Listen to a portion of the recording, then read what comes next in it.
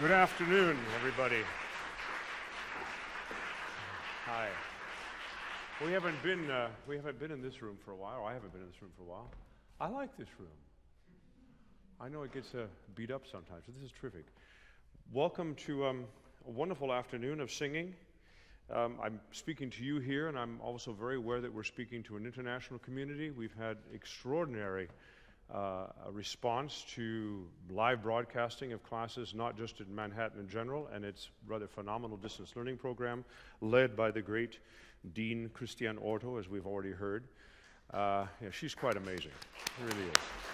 And her spectacular team of nameless people who are turning all sorts of buttons and dialing all sorts of cameras and sending me messages, don't stand in the shadows on the left. All that sort of thing. But to our international audience, if I can say welcome as you come and go on the net or your iPad or your iPhone. I could be completely pretentious and greet you in several languages, but I know that there is a significant German contingent that is certainly watching this because they watch everything that I do, and also because in a week and a half I will be at my Song Academy in Heidelberg. So, wenn ich nur sagen darf, Grüß Gott aus New York, willkommen in New York, in Manhattan School of Music, meine andere Zuhause hier von, sagen wir es, von Lehrgang halt. Und ich freue mich schon sehr, in Heidelberg wieder zu sein. Und wir sehen einander spätestens 3. oder 4. April.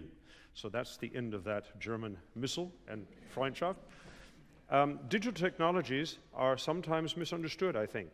Today, we're getting better at it. Most of us in this room, certainly under the age of 30, which is most of the people in this room, or 25, know a lot more about the usefulness or the self-understoodness of digital technologies than those of us above that age.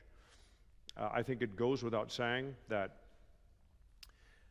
what education will look like in this country or any country, certainly Western countries, in the next 10 years, we do not know.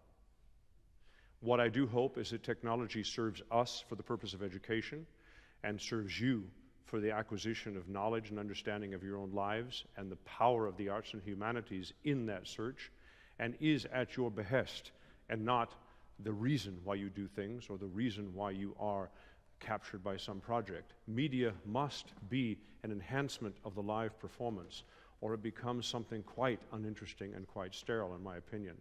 I love all of the HD broadcasts. I loved VHS in its day, television broadcasts. When television came out, everyone of any kind of progressive mentality said, the savior of education.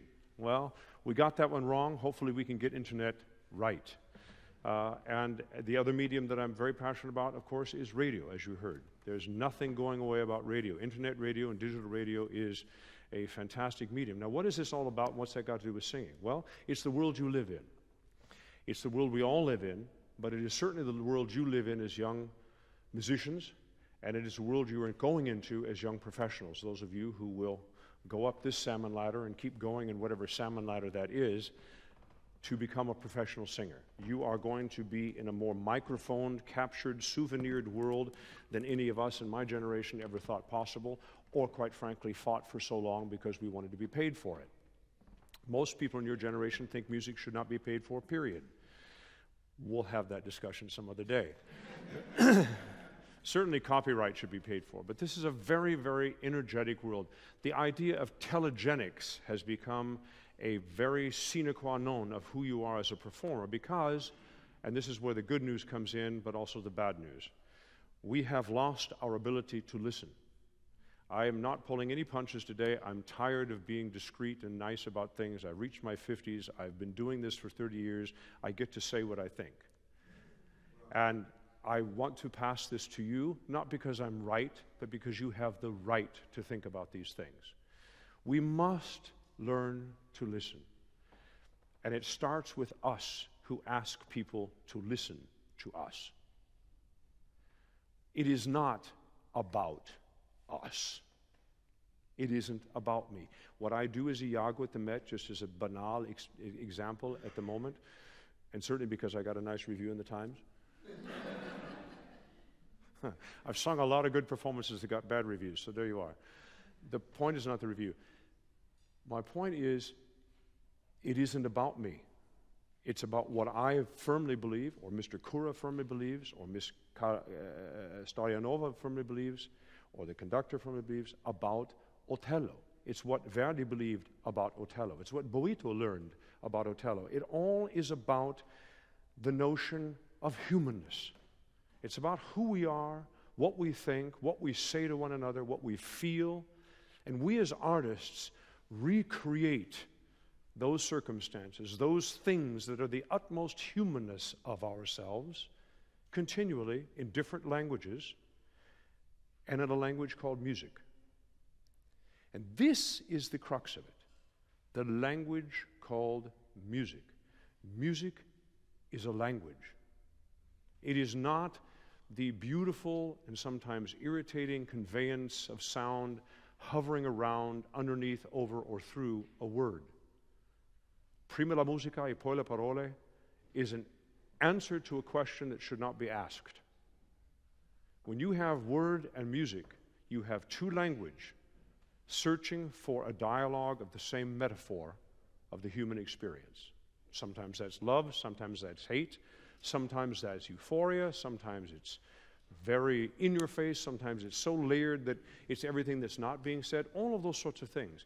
Our job as a singer is to be a detailed scientist, if you will, to understand those layers so that they are visually and audibly, mostly audibly, accessible by our public so that they can take the journey that they should take to understand that which we've decided to make audible. You will hear me say, if once, 100 times a day, hear it, breathe into that, and make that audible. What I mean by that as a singer is that I have not thought once consciously about what kind of breath I need to say all these things that I want to say before we get started.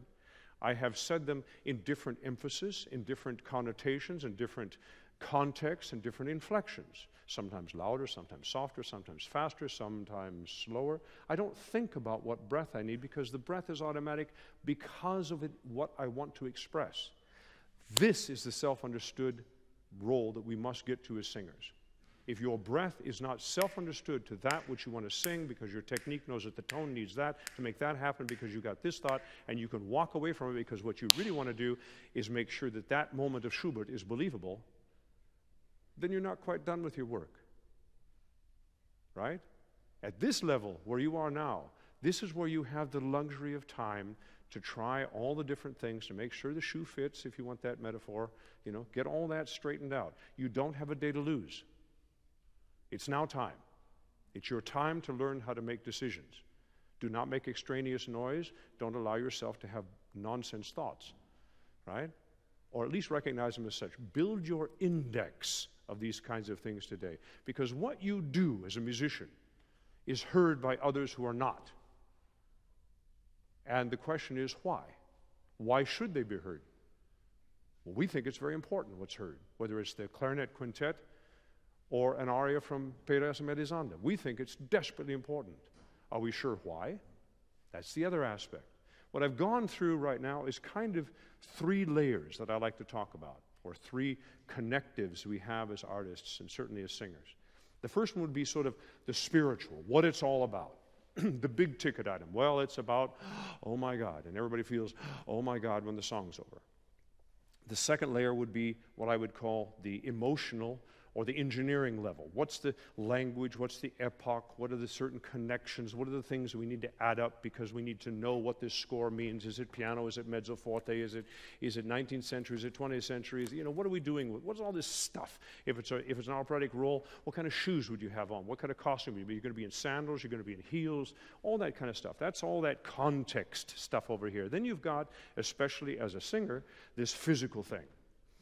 And I'll be very honest with you, if you don't understand your body in some very basic way, and I'm speaking to the students here in this room, in your 20s, if you're not learning about your body, how many ribs you have, where your arms go, how they're hooked up, why do your feet do what they do, what does your spine do, so forth and so on, how do I carry my head, why is it that I don't just fall apart while walking down a street, all those kinds of questions. If you don't know that, you will never be a great singer. It's that simple. I don't know any pianist on the face of the planet who cannot tell you exactly how this box works. Why in the hell should we be any different? I am so tired of being discreet about this and diplomatic about this. If you don't know your body, you will never be a great singer. I don't know any great singer who doesn't know their body.